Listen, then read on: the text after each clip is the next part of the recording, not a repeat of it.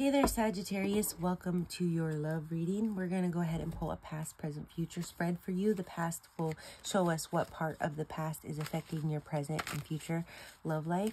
So tell us about, I'm going to shuffle. It's going to be a little loud, so turn your headphones down for a second. Give it a good shuffle after we just did Scorpio's reading. Some of you may have Scorpio on your chart, being that you're Sagittarius, so you might want to check that out. But tell us about Sagittarius, past, present, future. Okay, we got the Two of Pentacles in reverse. So I do see a lack of balance in regards to the past, which could be affecting your stability now. Oops. Oh, I thought that one was going to pop out. We got the Nine of Cups at the bottom of the deck there. There we go. A couple popped out here. Some of you could be dealing with a Gemini. We have the Lovers, and then we have the Nine of Wands in reverse. So I feel like there was some indecision in the past, and you have to make a decision now. And this is going to help, because I do feel like you really crave this person physically.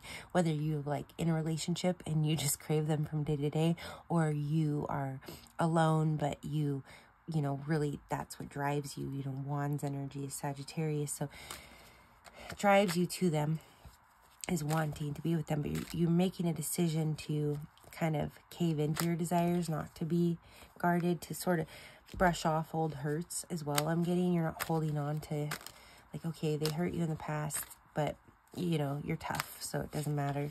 The Page of Swords in reverse in the future. I don't feel like you're going to have to do much spying on this person, because I feel like they're going to be present in your life. We're going to pull a few clarifiers and see. I'm also getting that, you know, yeah, I just feel like you won't have to be looking from afar. It's kind of the Page of Swords is kind of our spying card. In this deck, it's the Princess, and see, she's got the binocular, but I feel like you won't have to do that, because this person's going to be up close and personal with you. And it's going to be based on a decision that you've recently made or will be making in the near future, because this is present time.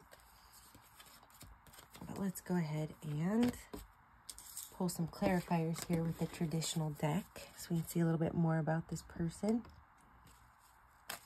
Tell us more about Sagittarius, love interest, past, present, future. We've got the Nine of Pentacles, so I do feel like at some point, you know, you've decided to go your own way, or you've been very independent, and this may be why it's hard to balance something with a partner.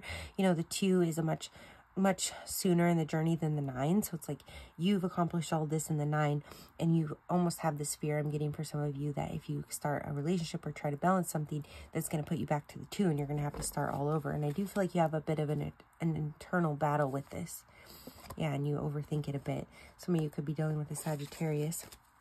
Let's go ahead and pull a clarifier for the Lovers here. Tell us more about the Lovers in regards, that was too many, in regards to present time for Sagittarius. I did just see the Six of Wands, so that's Leo energy. Someone could be dealing with Leo. Okay, the Two of Cups came out here. The Two of Cups is a partnership. It's reiterating this. I feel like you guys are making a decision that's leading to a partnership. For some of you, this could be a bit uncomfortable, because you might have been solo for quite some time. Ooh, let's see here, Sagittarius. Now, I think it was Libra's reading that Sagittarius was popping up very prominently. So I do feel like Sagittarius, you could be dealing with a Gemini or a Libra here. Yeah, here's the King of Swords popping up right as I say that. So Gemini, Libra, Aquarius. It's clarifying the Page of Swords in reverse. Swords is air energy.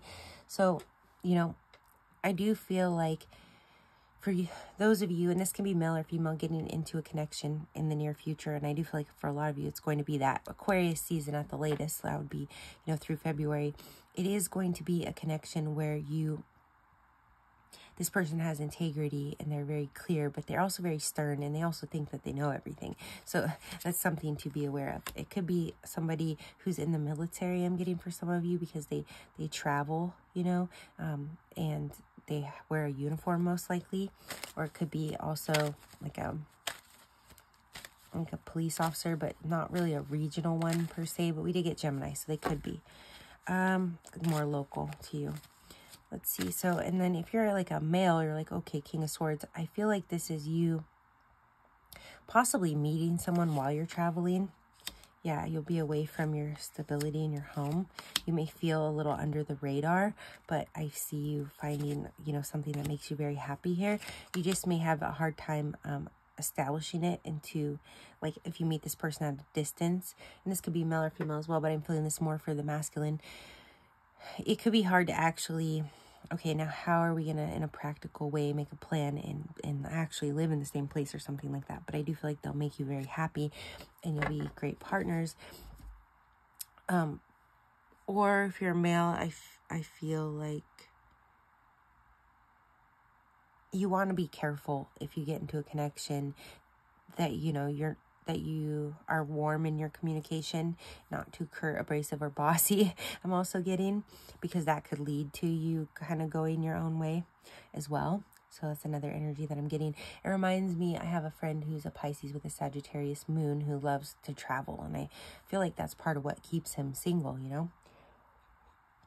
So anyways, we're going to go ahead and go into the extended and look more into this King of Swords, this Two of Cups, and this Lovers card to see more about who your partner could be, get a little more clarity on it.